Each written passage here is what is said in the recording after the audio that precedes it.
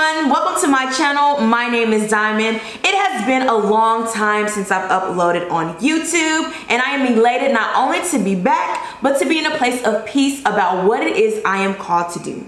In today's video, we're going to get into why teaching is not only a career, but instead a calling.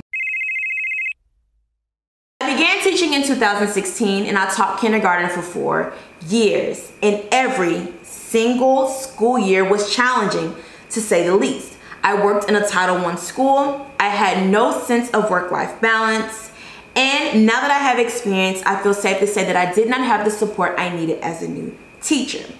In March 2020, Corona took everything by storm, but for me, it was a true blessing. Before then, I was depressed. I wasn't an effective teacher for my kiddos, and even worse, it was very hard for me to show up for myself. But because of Corona, I was able to stay at home and not have to return physically to a toxic work environment.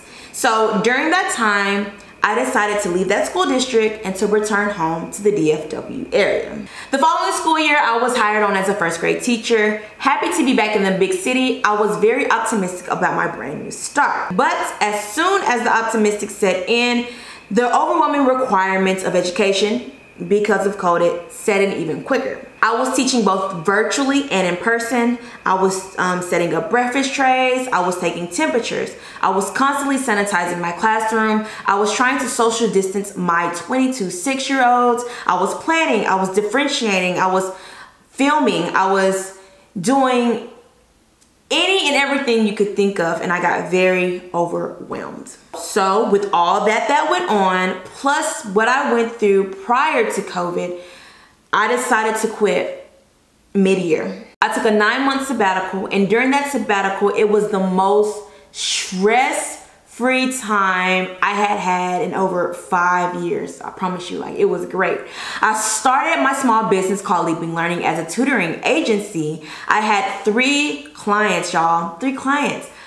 You know, it was bringing me in some money to hold me over until I could figure out what it is that I really truly wanted to do. Although I had acquired those 3 clients, it wasn't enough to sustain my lifestyle. So I started to panic because my bank account started dwindling.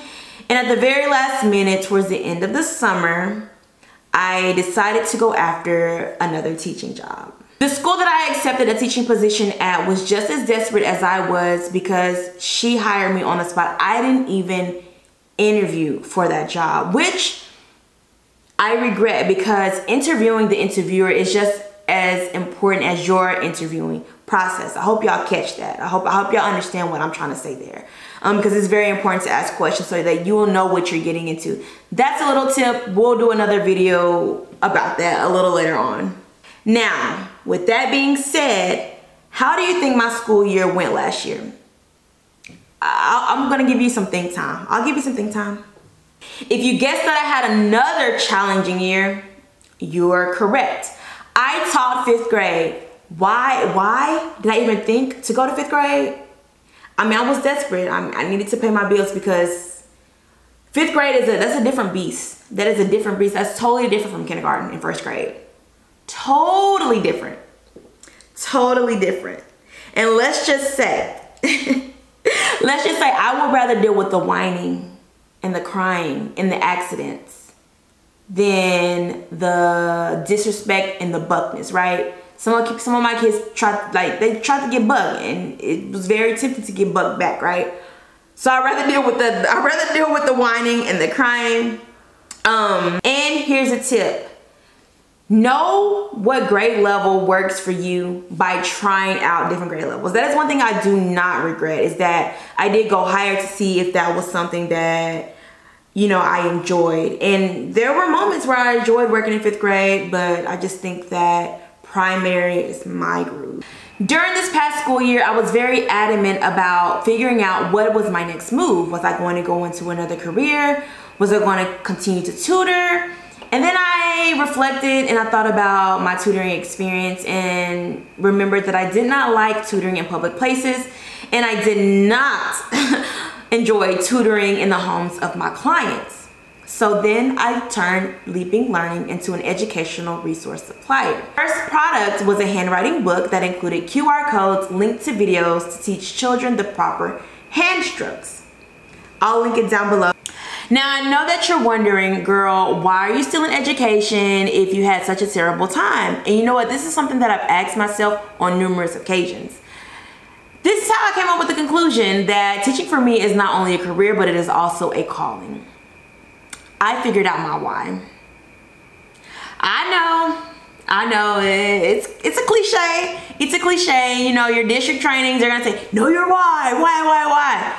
But it's very imperative that you know your why, because if you do not know why you are in education, then you're gonna be like me and think about quitting every single day of the school year. Here are 3 things that I did to figure out my why, which led me to figure out that teaching is a calling for me. First, I sought out advice from trusted veteran teachers that I admired.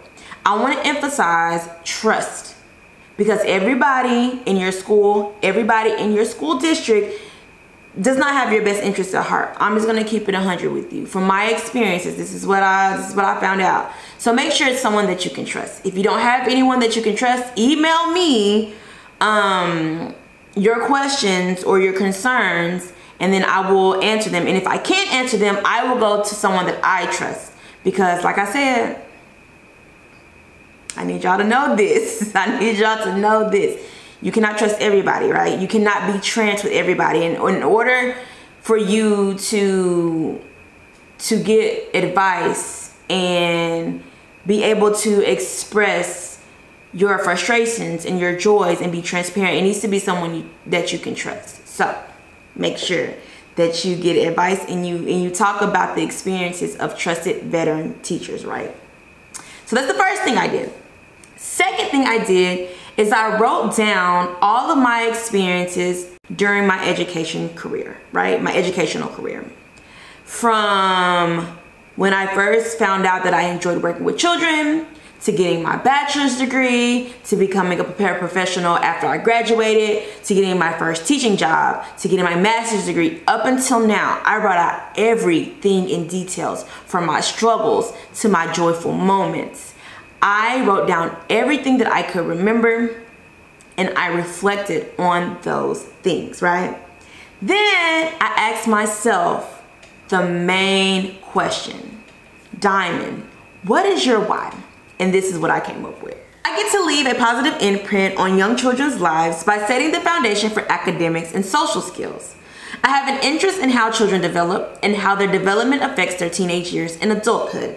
I am naturally nurturing and affectionate. I love to sing, dance, and comfort when little ones get boo-boos.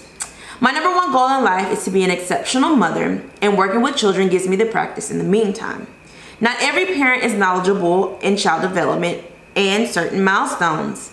Being in education gives me the opportunity to share what I have learned with parents to ensure that their children have a good head start in life. Whitney Houston said it best, children are our future.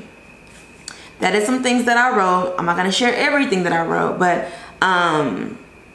that is part of my why. And my why consists of many things, and I'm sure that it'll change throughout, you know, the years as I continue to be in education, and so will yours. If you need help figuring out your why, there's a link in the description box to a free worksheet. And if you already know your why, please feel free to share and inspire down in the comments section. And until next time, I'll see y'all later. Peace.